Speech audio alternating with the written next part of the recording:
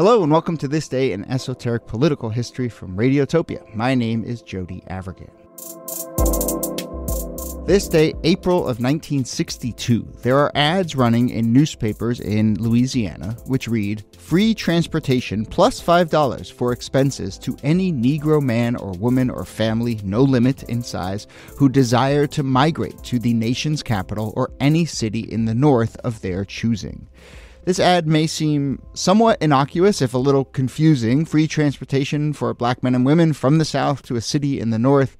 But these ads were taken out by the Greater New Orleans Citizens Council, which is a white group that opposed civil rights efforts. And this plan was essentially in retaliation for the Freedom Rides. We've talked about the Freedom Rides before on the show, but that is when mostly young white liberals from the North would come to the South to help with voter registration and other civil rights efforts. And here were racist white groups in the South ginning up this idea for what became known as the reverse Freedom Rides. And I guess the logic was like, let's send black people from the South to the North and then see how those liberal Northerners feel about it. So let's talk about the reverse Freedom Rides and what was really going on here. And here, as always, Nicole Hammer of Vanderbilt and Kellie Carter-Jackson of Wellesley. Hello there. Hi, Jody. Hey there. So we'll get into the specific effort here, but I name checked the Citizens Council. In this case, it was the Greater New Orleans Citizens Councils, but you read about Citizens Councils all the time. You hear about Citizens Councils. Sometimes they're referred to as white Citizens Councils, but this is our chance, I guess, to lay the context of what this organizing group is. Not just in New Orleans, but I guess they were in a lot of southern cities in this time period. Yeah, the Citizens Council is just sort of like a dressed up way of saying the Klan with suits. It is a sort of an innocuous way of not necessarily directly signposting to these white nationalist groups. But that's what they were. They were Klansmen, white nationalists, white supremacists that wanted to create the same amount of harm that a Klansman would do, except there was like a sort of tone of civility about it, sort of like a tone of, we wear suits, we have jobs, we have, titles. We're not like Bubba from the Outback or whatever. And I think that there's a level of, I hate to say it, but like respectability about being a part of a citizens council than there was about being a member of the Klan. That's exactly right. This is respectability politics for white racists. Yeah. The original name of the Citizens Council was the White Citizens Council, and they largely dropped that first word in order to sort of dress up their group a little bit. But Kellie's exactly right. First of all, in the class difference here, that by the 1950s in particular, people who were members of the Klan tended to be of a lower class than in the early days of the Klan. So this was kind of your middle to upper class, your businessmen, people like that who would be part of the Citizens Council. And though they absolutely were not violence free, they were also more likely to try to use things like passing laws, like media stunts like this, taking pictures of people who tried to register to vote and getting them fired from their jobs, to use those kinds of methods in order to stymie civil rights activism without necessarily being stained with the kind of reputation of the Klan. And you read about these groups, and certainly there were a lot of very powerful business and political leaders who were members of the Citizens Council as well, and so that probably made it a little easier for them to say, I'm a member of this group rather than I'm a member of the KKK. But also just in general, if you're a mayor or a city council member, are you going to take a meeting with a KKK, a Grand Wizard, or you can take a meeting with the president of the Citizens Council, or if you're in a newspaper and you're referring to who's the organization here, it cloaks what's really going on, but it also gives others sort of an excuse or an out to treat you respectably as well, which I think plays into this story as well, because this, cockamamie scheme to send people to the North starts out as an actual lobbying effort of sorts, right? There's an attempt to secure money from the Louisiana legislature to, put people on buses and send them to the North? I mean, what's the idea here? They attempted to secure about $100,000 from the Louisiana legislature to pay for not just the transportation to go to these northern cities, but also the $5 incentive that might cover food or any other expenses. But this is, this is an expensive endeavor. It reminds me a lot of in the 19th century where you had like the American Colonization Society. And part of the reason why it wasn't that successful was because it was expensive shipping people back to Africa. And so in this same, similar operation, people are trying to ship people to the North as a way of saying like, take that. How do you like that? And it's ridiculous. It's, and aside from being ridiculous, it's also expensive. And the fact that, they have to do fundraising in order to make this scheme work is just wild to me. Yeah, the legislature, to be clear, doesn't give them the money, I suppose. Yeah. Good on them, I don't know how many, I don't know how many, like, notches in the belt of the Louisiana state legislature in 1962 there are, but I guess, good job not giving them funding for this. But yeah, what are the plans, or what else do we need to know about this, Nick? So I think something that's important to know is that it was a plan with a twofold purpose. One was to create this phenomenon of, all these Black Southerners are flooding these northern cities to elicit white racism in the North and to kind of get white Northerners to leave them alone. But it was also to they wanted to demonstrate to Black Southerners that actually the North isn't any better than the South. You're going to face racism there. You're going to be tossed out on the street. Nobody's going to help you. You're going to be abandoned. There are no jobs there. And you should be satisfied with the situation that you have here in the South and stop agitating for change. And so it's kind of that twofold message that they're trying to deliver. They call the media ahead of time so that there will be reporters there to cover it when they arrive. Like it's a whole thing. But it's also not just about recruiting Black people to come to the North. It's also about recruiting a specific kind. So they want criminals, they want single mothers, they want people with poor reputations so that it can appear as though what they are doing is, sending all of the worst possible Black people to the North. These are not people you want to give charity to. These are not people you want to house in your home or have enough space to house in your home if it's someone with 6 kids or 7 kids or someone with a criminal background. And so they're trying to even cripple the charity that white Northerners might give out if there was charity to be given out. I think we're doing more thinking than they may have ever done about this. I mean, it's like at some level, it really just feels like a troll. Yeah. It is a prank, and just like a prank almost with people's lives. But because it's just like you scratch at the logic for half a second, and it just doesn't make sense. But it's basically just like anger, like, oh, you white Northern kids are coming down here. What is the logic? The logic is like, oh, you say you love Black people? Well, here's some Black people. Yeah. Like, is that really just kind of like the extent of the logic? I mean, it's just so awful. Which also doesn't make sense because, like, the Great Migration is almost at its peak at this point. So Black people are in the North. You know what I mean? Like, they're in Chicago, they're in Detroit, they're in Cleveland, they're in all of these spaces. It's not like we haven't had this Great Migration yet. And if they were honest about the Great Migration, the South was being hurt by that. They were losing laborers. They were losing, skilled and non-skilled workers to do a lot of these jobs.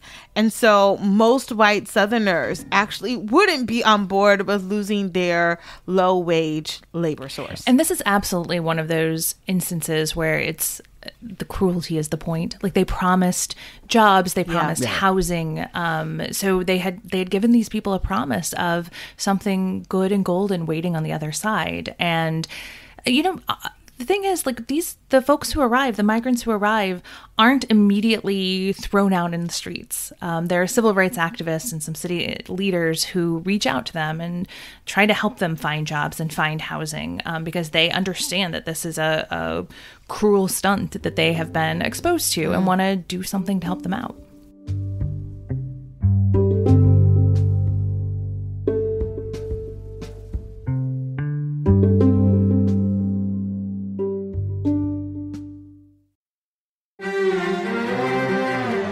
You're used to hearing my voice on the world, bringing you interviews from around the globe. And you hear me reporting environment and climate news. I'm Carolyn Beeler. And I'm Marco Werman. We're now with you hosting The World Together. More global journalism with a fresh new sound. Listen to The World on your local public radio station and wherever you find your podcasts.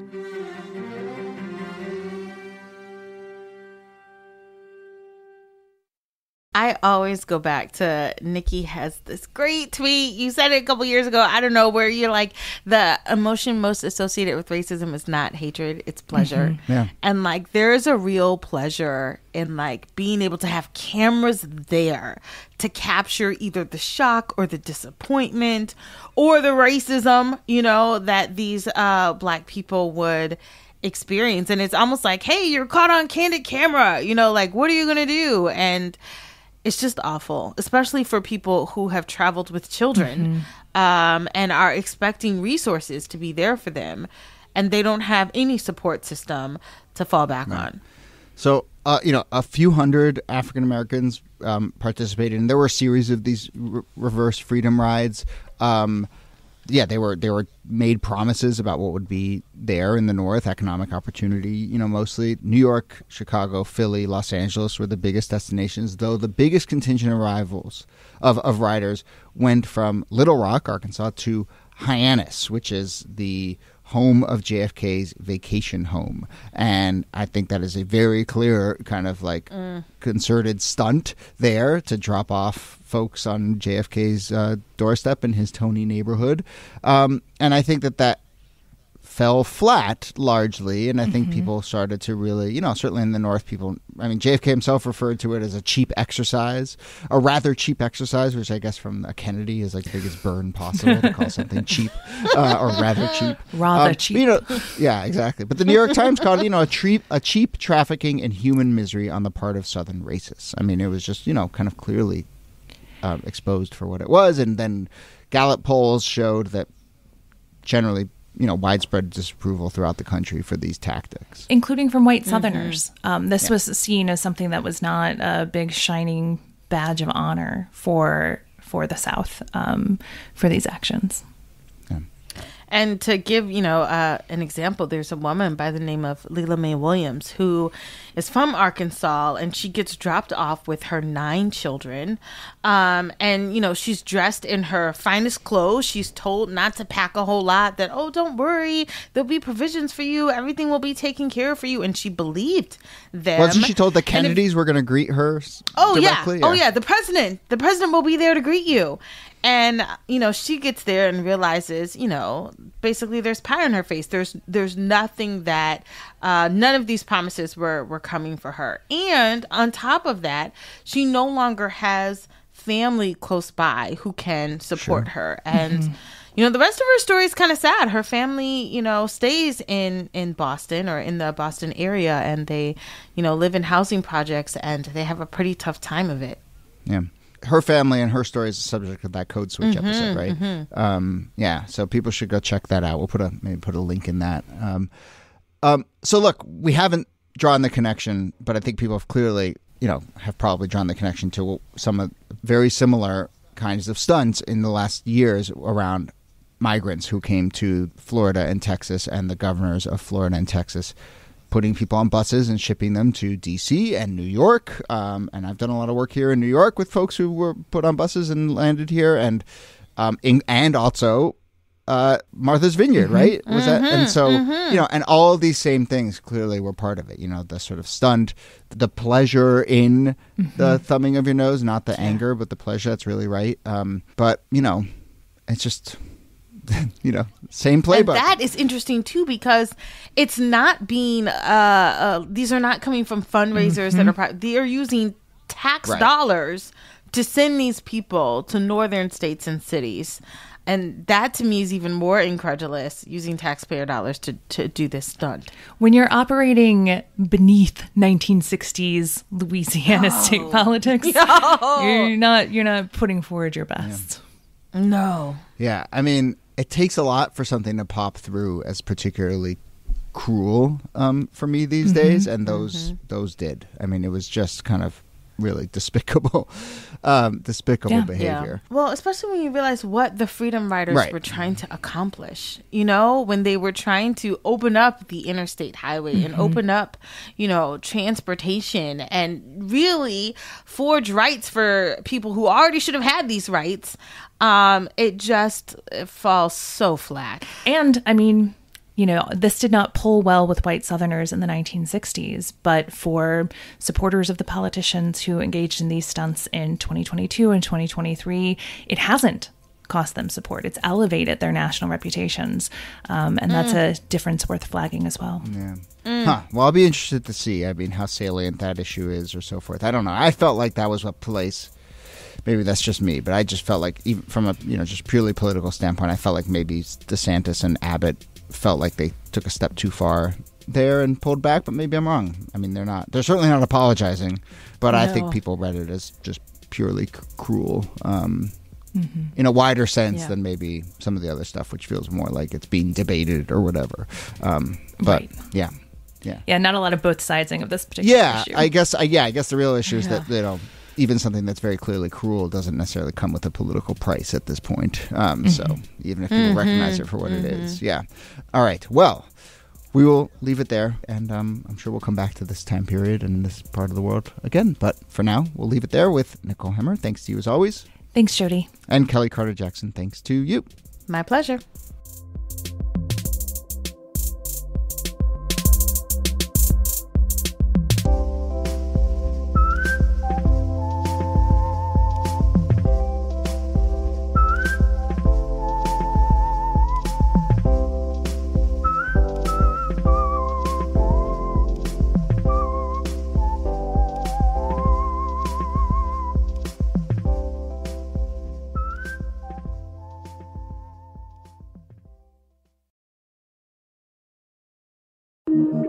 Radiotopia. From